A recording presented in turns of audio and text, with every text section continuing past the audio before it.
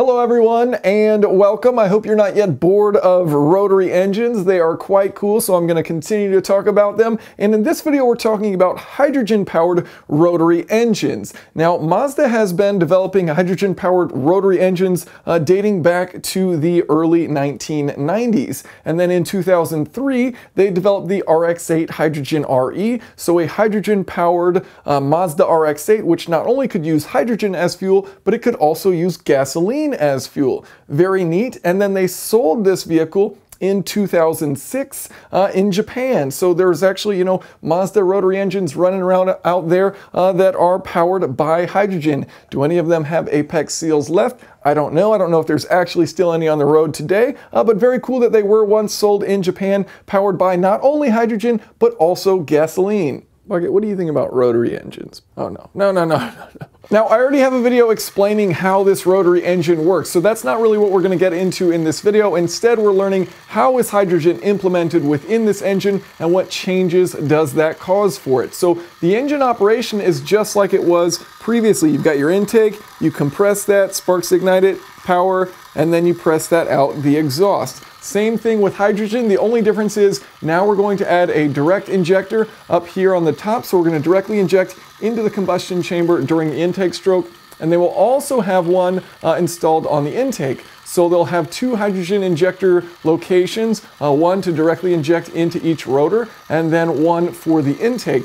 And for the intake, that allows for pre-mixing, so you can have some mixture of hydrogen going in already, depending on what the driving conditions are. Now, if you're using direct injection, you want to make sure that that fuel has enough time to mix with the air around it. And this is one of the advantages of a rotary engine. So in a piston cylinder engine, if you have 180 degrees of crankshaft rotation, that piston moves from the top down to the bottom. That's your intake stroke. In a rotary engine, you actually have 270 degrees of rotation at which you're pulling in air. So you have longer duration of intake stroke, which means that you have more time for that fuel to mix within the air around it. So just to demonstrate that very quickly, here you have your intake port. So your air is coming in here. You can see that port, difficult to see, but in there you can see the port where air is allowed to come in.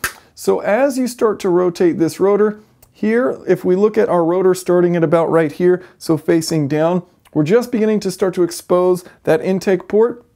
We rotate 90 degrees. Now that intake port is fully exposed, rotate it another 90 degrees. The intake port's still exposed. And then we close it off right there at 270 degrees. So you have a longer duration for that fuel to mix within that combustion chamber. Now there's two additional points with regards to hydrogen being used in this direct injection scenario and mixing well with the air around it. First of all, hydrogen has a very high diffusivity. That means once it's injected, it spreads out and creates an even mixture very quickly. It's much faster at creating that even mixture versus gasoline. The other advantage is that hydrogen has a very wide range of combustible air fuel ratios. So that means if you do have a lean area, you can still likely have combustion occur because hydrogen can still burn at as high as 180 to 1 by mass air-fuel ratios. Now another unique property of hydrogen fuel is that it has a very low ignition energy. It's about 10 times less versus gasoline. That means it's very easy to ignite it. You don't need much energy to do so.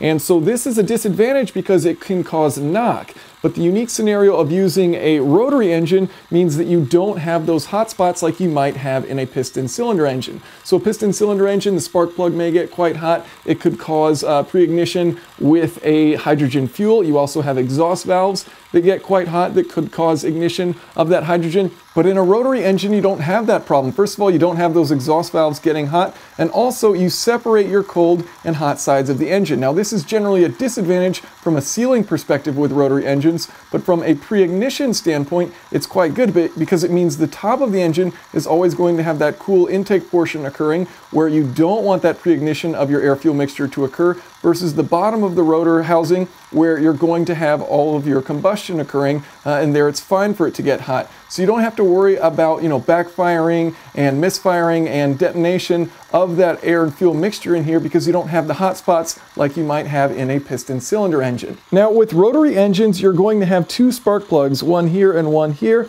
And so once that rotor comes over, it'll ignite that mixture and you can see there's a very long but very flat combustion chamber. And so that's why you have those two spark plugs. It's to help speed up that flame propagation within that very long combustion chamber. And one of the unique benefits of hydrogen is that it has a very high flame speed. So you'll still continue to use those two spark plugs, but with hydrogen, you'll combust all of that fuel sooner because the flame travels faster. That means you make more power and your engine is operating more efficiently. Another property of hydrogen fuel is that it has a lower quenching distance versus gasoline. So the quenching distance is the distance from the wall at which the flame will extinguish in the combustion chamber. And so if you're looking at the rotary engine as it's passing along, so it's compressing that air-fuel mixture, you get to hear where those two sparks ignite. You've got some really tight spaces in here, and because hydrogen can burn closer to the wall, you can see that in these narrow gaps right here, that hydrogen can still burn, versus gasoline has about a 2 millimeter quenching distance. Hydrogen's at about 0.6 millimeter. So that means you burn more of the air-fuel mixture and you have less hydrocarbons going out of the exhaust.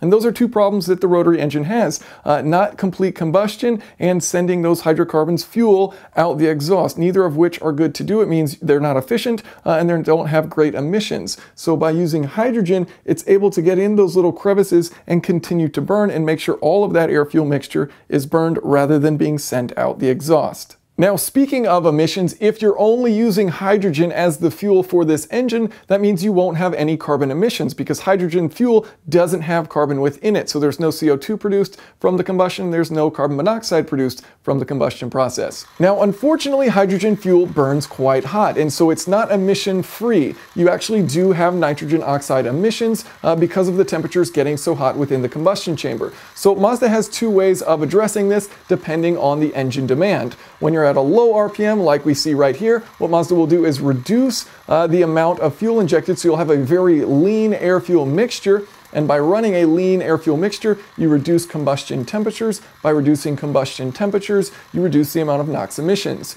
But what if you want power? So you speed up the engine RPM, like we see there, and as you get into these higher RPM, what Mazda will do is they will use EGR to help cool the inside. So you're not going to have as much air going in, you're going to have some of that exhaust routed back to the intake and then in the engine, and that's going to cool combustion temperatures, help bring down the amount of NOx emissions, and then you'll also use a three-way catalyst to help reduce that as it goes out the exhaust pipe. Now, Mazda's engine can switch between gasoline and using hydrogen. And so if you're just using hydrogen, you've got the advantages of lower emissions and better efficiency. And if you're running at a lean air-fuel ratio, like 68:1, double hydrogen's air-fuel ratio, then you can also reduce NOx emissions as well. Unfortunately, using just hydrogen alone, your range isn't that great. And so that's why they have the dual fuel system. You've got gasoline if you need the longer range, hydrogen for the cleaner emissions, and the efficiency benefits for shorter range distances. So hydrogen fuel actually takes up a very large space, and as a result, your range won't be that great because you need a large tank in order to go a far distance. But the benefit of using a rotary engine, it makes a lot of sense in a hybrid vehicle. So you've got the range extension from this very small compact engine. If you're using hydrogen, that means you can have clean emissions and then have that battery electric for the majority of the driving. So charge it using electrical power and then have that range extender, which is compact, it's small, it's clean if you're using hydrogen. Mazda has actually said that they will be bringing back the rotary engine, and they have announced this recently, saying that it's going to be used as a range extender in a battery electric vehicle. So very cool to hear that it's going to be coming back. It will be gasoline, I believe, but neat that it's going to be coming back and we'll get to see more of the Mazda rotary engine. What changes they make will be cool to find out. Now, as far as the RX-8 in 2006 that used both gasoline and hydrogen, the way that it works is you have the same old injectors from the gasoline engine, and then you add that injector for the hydrogen for both direct injection as well as in the intake. And so what happens is if you run out of hydrogen, it will automatically switch to using just gasoline and run like a traditional gasoline rotary engine, and the driver actually has the ability to choose which fuel they want to be running on. And finally, I found a study that showed that you can actually use both gasoline and hydrogen within the combustion chamber together and improve this engine. So a study found that by injecting a 10% hydrogen mixture along with gasoline, they were able to improve thermal efficiency by 28%, brake-specific fuel consumption by 38%. They were able to reduce hydrocarbons by 85%, reduce carbon monoxide emissions by 64%, and reduce CO2 emissions by 36%. Unfortunately, nitrogen oxide emissions increased by 137%. So what they found was if they ran the hydrogen mixture lean, increasing the air-fuel ratio by about 50%, they were able to actually reduce nitrogen oxide emissions by about 61%.